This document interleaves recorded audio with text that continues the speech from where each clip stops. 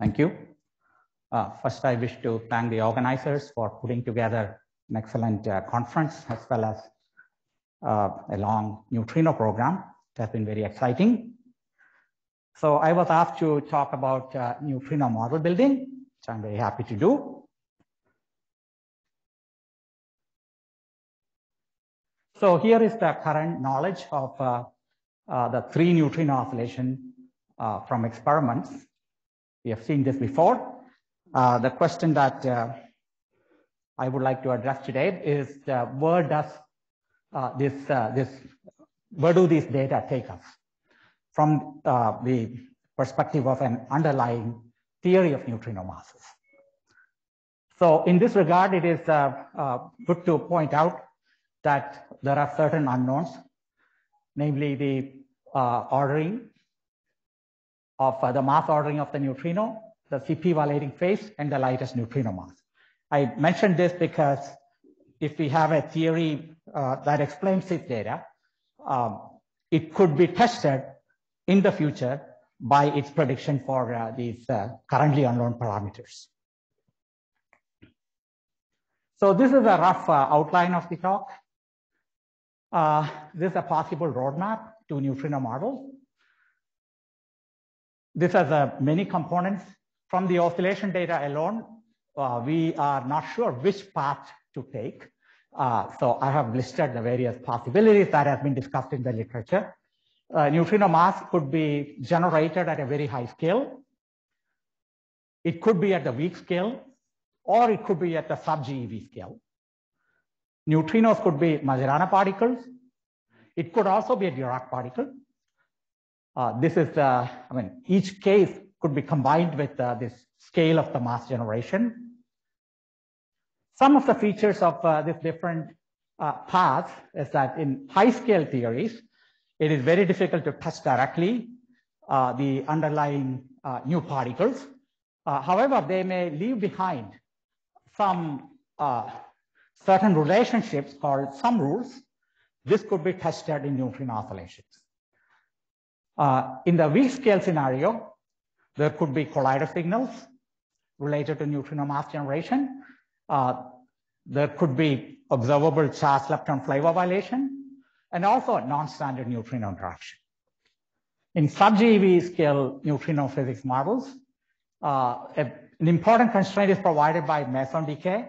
If the particle that is generated in the neutrino mass is below the meson mass, then it could actually give very strong constraint.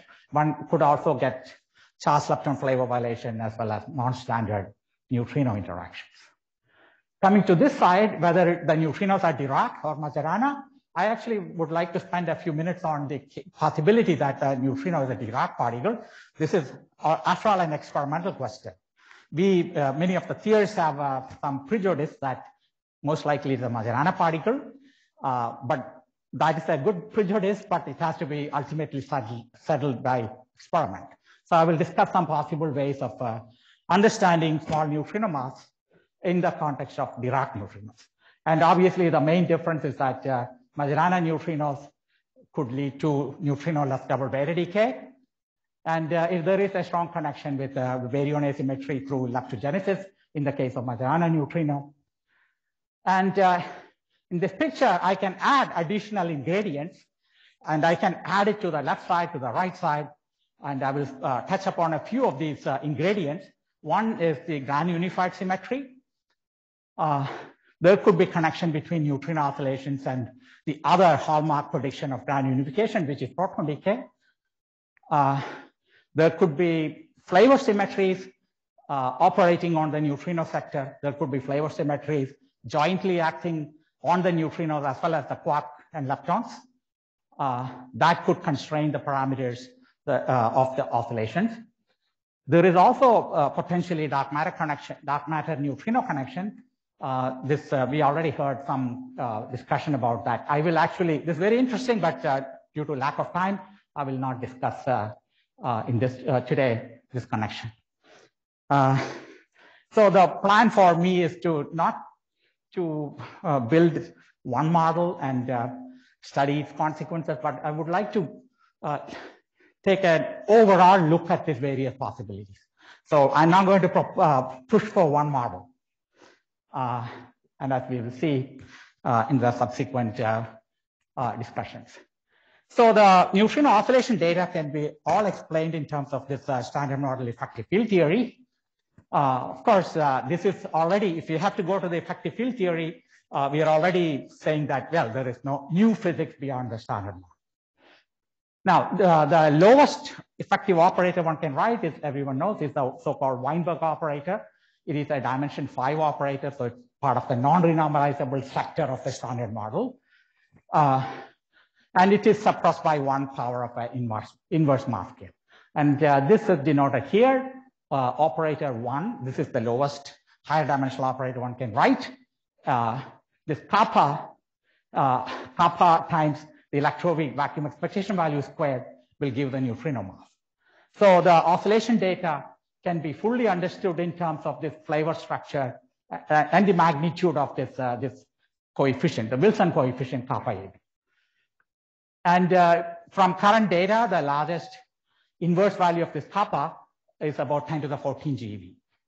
So neutrino oscillation experiments are already, could be argued, they are probing energy scales much above the weak scale. That is very interesting, and there is a possible connection with the neutrino mass with the unification forces, because this scale seems to be close to the scale where the gauge coupling is unifying. So that was in terms of the effective field theory, but I want to kind of argue that it would be a mistake to stop at the effective field theory description. It should not be the goal, because this has to be determined by experiment again. What if neutrinos are Dirac particles? Then this dimension 5 operator is not the right way to think about it.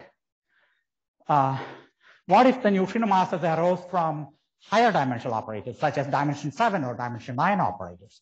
Again, this would the Weinberg operator would be not the relevant operator, and this has to be settled experimentally. And I will give examples where these things happen quite naturally. Now, even when the scale of new physics that generates neutrino mass is beyond reach, EFT, well, opening up the effective field theory operator can give us new insights. An example is, a well-known example is the idea of leptogenesis. This occurs in the type 1 seesaw mechanism. If we left the Weinberg operator and did not open it up, we fit the neutrino data to the Weinberg operator, we would miss out on this phenomenon of leptogenesis. So here is the standard type 1 seesaw, where we saw this many times. The effective Lagrangian is the Weinberg operator with 1 power of the right-handed neutrino that goes in here. Now, the light neutrino mass goes like some Yukawa coupling squared divided by the right-handed neutrino mass. If I choose the Yukawa coupling to be of order 1, then the mass of the right-handed neutrino is of order 10 to the 14 GeV. But no one tells, at least in this picture, no one tells us that the Yukawa coupling should be order 1.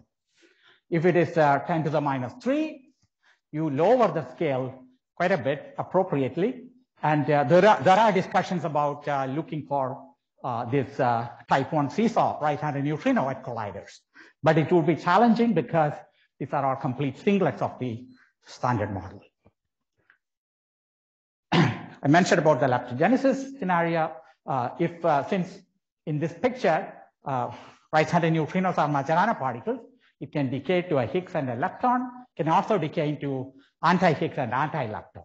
So a lepton asymmetry could be generated through this loop diagrams. And all 3 conditions of Sakharov in order to generate baryon asymmetry dynamically are satisfied. B violation occurs already in the weak interaction process through the Celeron process. And the Yukawa interactions of the neutrino violate both charge conjugation and CP. And the out of equilibrium condition is provided by the expanding universe. The lepton asymmetry could be computed in the approximation, in the decay of the lightest right-handed neutrino. And very naturally, it comes out to be of order 10 to the minus 6. That is the needed value for explaining the baryon asymmetry for 10 to the minus 10. So this is a very nice picture. Even though it is very difficult to test it directly, everything seems to fit together in that type 1 seesaw mechanism. There could be indirect tests by establishing that neutrinos are Majorana particles, and also by measuring CP violation in neutrino oscillation.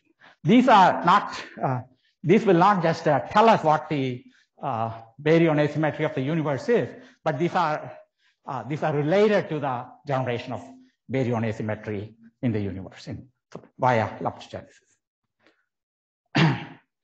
Now, there are some cousins to the type 1 seesaw where we replace the mediator particles by either a triplex scalar or a triplex fermion. The effective operator is still the Weinberg operator. If you look at, for example, the triplex scalar, it contains charged particles.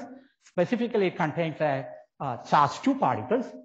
These charged 2 particles can decay to same sign dilepton. It could also decay to 2 Ws of the same sign. If we measure this particle could be produced at the LHC. If we see both decay modes, we would be establishing that lepton number is violated. Sometimes it is stated that if we see the same sign dilepton signal, that is a measure of lepton number violation, but that's not quite true. You have to establish that there are 2 different final states with different lepton number. Then we would have established lepton number is violated, and this would be actually a good way to establish that neutrinos must be Majorana particles. What about Dirac neutrinos? Dirac neutrinos are completely consistent with the oscillation data. In fact, oscillation data do not distinguish between Dirac and Majorana neutrinos. You might consider, what about these extra degrees of freedom? That could be problematic in the early universe or in the astrophysical settings. But it turns out that the spin flip transitions always goes like mass of the neutrino over energy of the neutrino squared. Therefore, the rate is highly suppressed compared to the weak interaction rate. So this also, everything seems to be completely consistent. And the main difference is that if we see neutrino less double beta decay, then we know that the neutrino is not a Dirac particle. But assuming that it is a Dirac particle, it would be nice to understand why it is so light. The electron is a Dirac particle, the top quark is a Dirac particle. Their masses are much, much higher compared to the neutrino mass. I want to show that there exist models where this happens in a natural way. Then what about the baryon asymmetry generation? There is a mechanism, so I won't discuss here in detail. It is called Dirac leptogenesis, suggested by these people.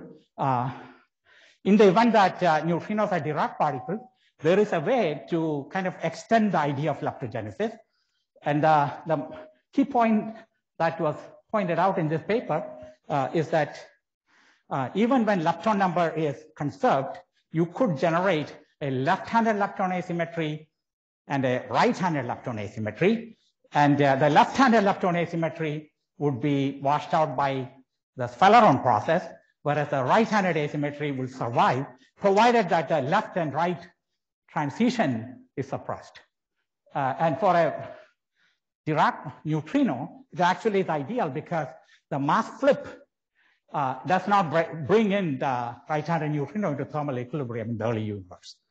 So this is, I think, an interesting way of understanding baryon asymmetry. Okay, I want to talk about one particular model a little bit. This is an old model actually suggested for understanding parity violation by Li and Yang in 1956. It's called these days it is called the mirror model. This has been developed for neutrinos by these people, and there is a large amount of literature that follows this. Basic idea is that there is a standard model sector where we live, and there is also a mirror sector, which is a replica of the standard model sector. Every particle is duplicated there, and the gauge interactions are also duplicated. So these lepton prime are the mirror sector particles. And notice that there is a mirror neutrino prime, a mirror neutrino. So in this context, one can write we cannot write a Dirac mass term because L and L prime transform under different gauge symmetries. However, one can obtain this kind of an operator, very much like the Weinberg operator, but now applied to a Dirac neutrino. And the mass of the neutrino is some vacuum expectation value, the electroweak wave times the wave of the mirror electroweak sector divided by some cutoff scale. So this, I think, is a model is somewhat elaborate, but it is proposed on completely different grounds to understand origin of parity violation. And there is a nice way of understanding the smallness of neutrino mass. Now, as I think Andre talked about it in his talk on Monday, the quantum gravity is suspected to break all global symmetries. So in addition to this, one might wonder why not get the ordinary Weinberg operator suppressed by the Planck scale. That could happen. In that case, the neutrino would be not exactly a Dirac neutrino, it would be a pseudo-Dirac neutrino.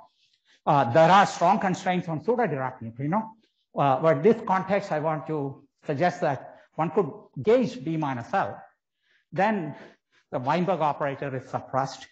In fact, one can use the scale, the breaking of the B minus L symmetry is a free parameter, it's a free knob. You can adjust the pseudo-Diracness of the neutrino any way you wish. So this is a very nice model, not just for Dirac neutrinos, but also for possibly pseudo-Dirac neutrinos. And the pseudo-Dirac neutrinos recently have got more attention. They can be tested in flavor composition IceCube neutrinos. They could be, I think we hear today later by Ivan on the connection to neutrino from supernova neutrinos. So that's an interesting model. A second Dirac neutrino model originates from left-right symmetry. Left-right symmetry is again an attempt to understand the origin of parity violation. The right-hand neutrino must exist in those models because they are part of the, well, left and right should be completely symmetrically treated. One version of it goes by the name universal seesaw. This was suggested by these people quite some time ago, Davidson and Wally. What they say is that, if in this left-right symmetric model, you could choose a very simple Higgs system. You have a doublet of Higgs that breaks the electroweak symmetry, and there is another doublet of Higgs that breaks the SU2 right symmetry. If that's the case, that's only Higgs particles employed, then in order to generate the masses of quarks and leptons, there must be some kind of a seesaw mechanism. So the up quark will mix with a vector-like up quark, and you get a mass matrix which looks like that, which is nice because now the light fermion masses are given by the seesaw mechanism. And it kind of explains a little bit why certain Yukawa couplings are what they are. You don't have to choose Yukawa coupling to explain the electron mass to be 10 to the minus 5. You can live with something like 10 to the minus 2 is good enough. And this model can also potentially solve the strong CP problem without needing the axiom. So it has several good features. It turns out that in this model, I think I wrote a paper long ago and we have kind of updated it recently. What happens is that if you look at this vector-like fermion, there is no neutral vector-like fermion, then the neutrino becomes a Dirac particle. So this is how the neutrino mass comes in this model. It comes through a loop, left-handed neutrino going to right-handed neutrino through a left-right W boson exchange. And this left-right W boson exchange, they don't mix at tree level in this simple model. However, through top and bottom loop, they mix. So this was suggested some years ago, but recently we looked at the oscillation phenomenology in this specific model. And this fit here shown is, this is from a forthcoming paper. We could show that there are 4 benchmark points. You can accommodate normal hierarchy, inverter hierarchy, and also the CP violation. There is enough freedom to fit any value that one would like. Okay, so let me change topic a little bit and go to high scale and Majorana neutrinos. This follows from unification. Unification is very nice. All the particles are in this SO10 theory, they're all put together, including the right-handed neutrino. And in SO10 theory, you're allowed to have an intermediate scale. This is here taken to be the Pachi-Salam symmetry. So unification can be explained. Now, interesting thing for neutrinos is that this is a framework which treats quarks and leptons together. And if you look at the group theory of SO10, the ordinary fermions belong to the 16-dimensional spinor representation. And this tells us what Higgses to use. And if you use only 2 Higgses, there are, this is the entire Yukawa sector. It fits on one line, and it's supposed to generate all the masses for quarks, up quark, down quark, charged leptons, and neutrinos. And here is the detail. This is how it splits up into different combinations. And this was studied. There is a long history of that. We looked at it long ago when large mixings were not required. But after Subrakamiakande came up with the atmospheric neutrino data, this group, the Trieste group, actually pointed out that this model can fit all the large mixing angle. It turns out that there are 12 parameters and 7 phases, and we have to fit 18 observables. This now includes all the quark masses, charged lepton masses, CKM mixing angles, and neutrino mixing angles. And the first, the non-trivial point here is that you can have large neutrino mixing coexist with small quark mixing. This is highly non-trivial, I think. And then θ13 was predicted, and this is from a paper of 2005, sine squared 2 θ13 around 0.08. And when Diabe announced in 2012 their measurement value, many of the people who worked on this SO10 model were quite happy because it could have been ruled out, but actually is quite consistent with the Diabe data. Here is the best fit from a recent work. We assume either supersymmetry or non-supersymmetry. This table shows that all the entire quark and lepton spectrum, including neutrino masses and mixing angles, can be realized consistently within the model. So then the obvious question is, what about the CP violating phase? The Dirac phase, actually, we looked at it because it would be nice to constrain it, but this is the chi-square distribution for Dirac phase, so we cannot make a robust prediction for that. If it were measured at some, well, the best fit was corresponding to the deepest minimum, but we can afford to go to some next to lowest minimum and still get a good fit. So there is no clear prediction for the CP violating phase. What we do have a prediction for is, because it came from a unified theory, there are predictions for proton lifetime. The lifetime itself, there are some large uncertainty, but if you look at the branching ratio for proton lifetime, it may sound futuristic, but it is true that once proton lifetime is measured and the branching ratios are known, the model can be tested. Okay, the last topic I want to talk about is something that happens at TeV scale, the idea of a radiative neutrino mass generation. Here, it's an alternative to the standard seesaw. The neutrino masses arise through quantum corrections. Smallness is explained by the loop and chiral suppression. There are many models with 1 loop, 2 loop, 3 loop, etc. Here is a list of leading operators going beyond the Weinberg operator, which carries lepton number equal to 2. So one can take any one of these operators, open up and construct, maybe in more than one way, and construct radiative neutrino mass models. The simplest one is the operator called O2, which is a dimension 7 operator. This is realized in the Z model, which was proposed in around the same time as the seesaw mechanism. What it is that you have a second doublet of Higgs and a charge scalar, and neutrino masses arise through this loop diagram.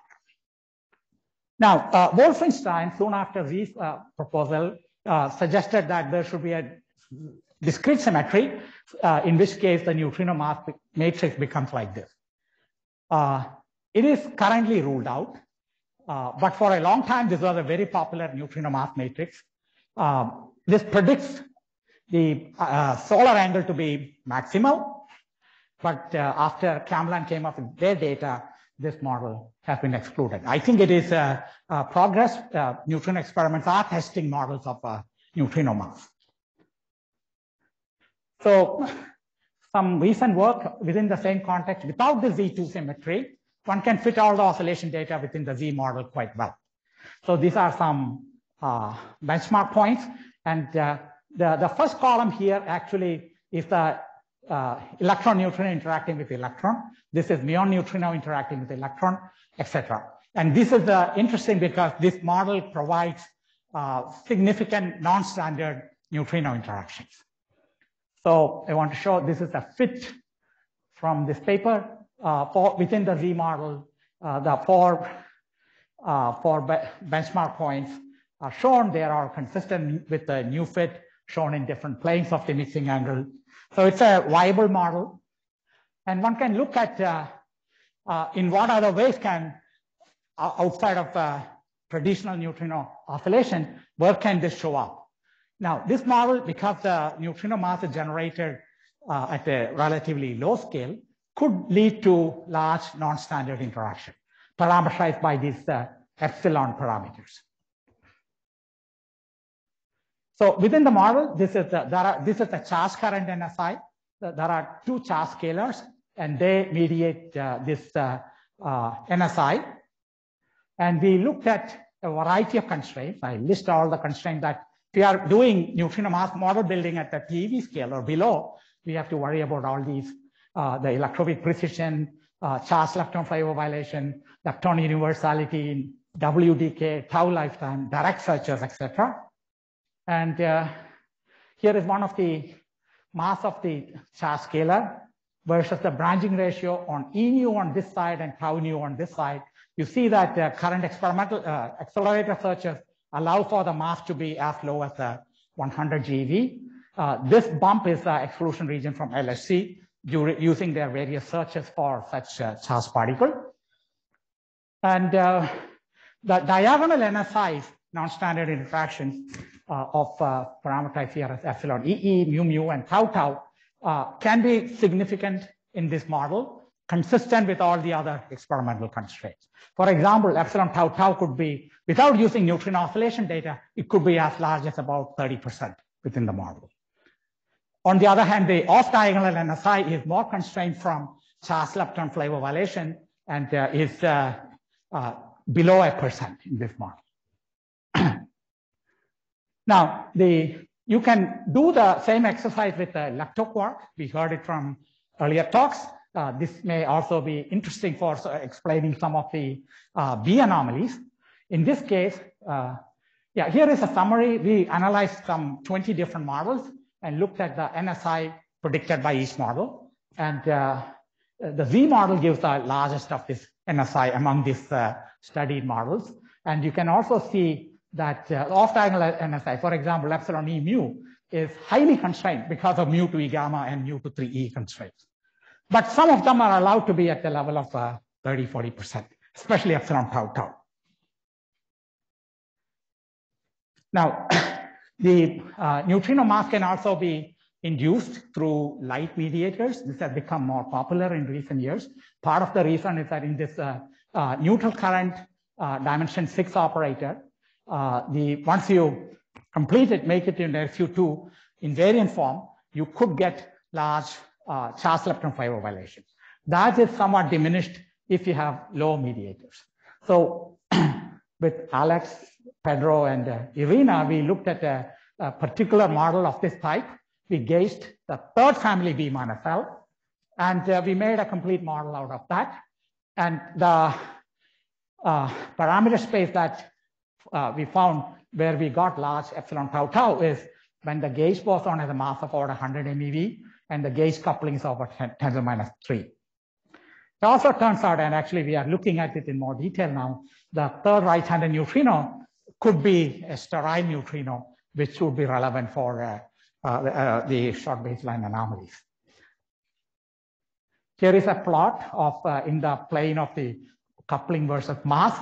We have to worry about a lot of flavor constraints, atomic parity violation, DD bar mixing, etc. But after putting it all together, this limit of about 50% on epsilon tau tau was still consistent within the model.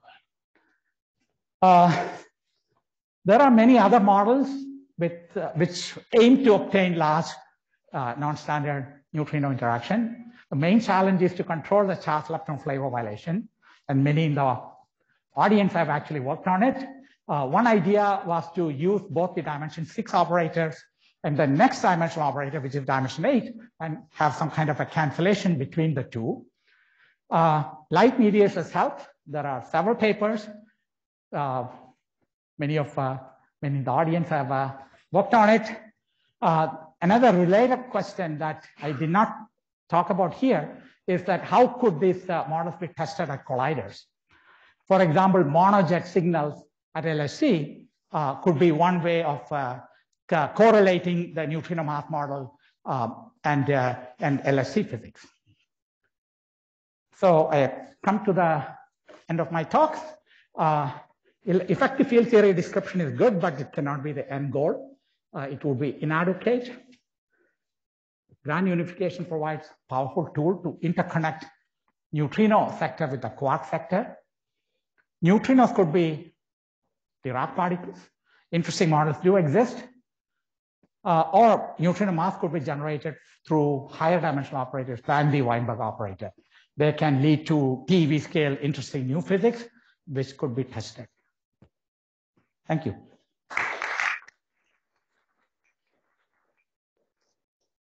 Thanks so much for that very nice talk. We have questions? Yeah. So for those of us who still love SO10 in some form, can you make a comment or maybe just expand on getting large angles in neutrinos versus small angles for quarks and yeah, the quark and like it seems like it's a very non-trivial general property. Yeah, unfortunately, the system is highly nonlinear. Let me show this again. Yeah, this system is highly nonlinear, so it's not easy to write simple analytic formula. But I will give one piece of argument, which I think is understandable in simple way. When we extrapolate the B quark mass, the bottom quark mass, and the tau lepton mass, they seem to meet together at some gut scale.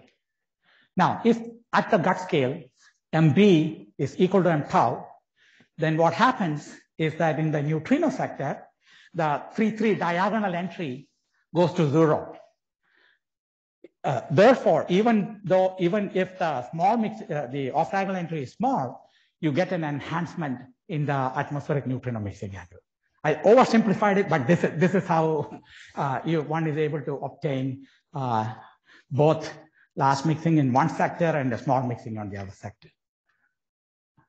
So that pushes you towards some class of models, I guess, within the SO10 framework.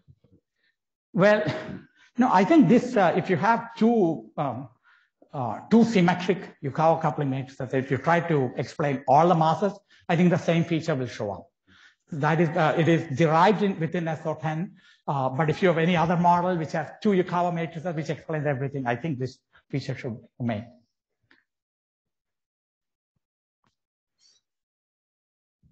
Thanks for the nice talk. I haven't really thought much about the topic, but in the universal seesaw with the mirror sector, do you have any ways one can test for the existence of the singlet state?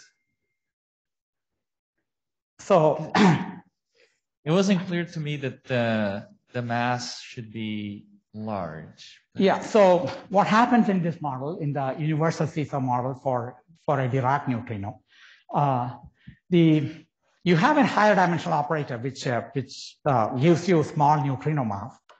In addition, the neutrino mass is suppressed by this 2-loop factor. But if you look at the scaling of the neutrino mass with the, say, right-handed W mass, it turns out that the scaling goes like the W mass was divided by one of these heavy vector-like quark. So we are not able to constrain the mass of the right-handed W by requiring that the neutrino Dirac mass should be certain value. So it's only the ratio that is constrained. So we could, the right-handed symmetry could be at 10 to the 10 GeV, and still we could get a very light Dirac neutrino. Oh, but there are no singlets in this case. I see. In this case, yeah, that's a key point. In this case, although although it is called universal seesaw, there is no analog of the singlet in the right hand in the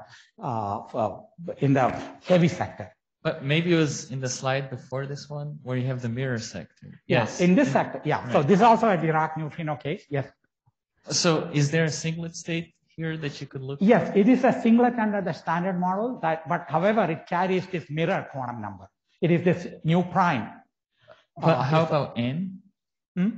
N, your EV completion of the Weinberg operator. No, this is it. There is no, oh, I see. You mean this, yeah, this will be a singlet, correct. In order to get this operator, one needs additional state, but which are like much heavier in mass. Okay, so I assume it's very heavy. Is that? They have to be, yeah, they could be as heavy as 10 to the 10, 10 to the 12 GeV. That's unfortunate. Thank you. Any other questions?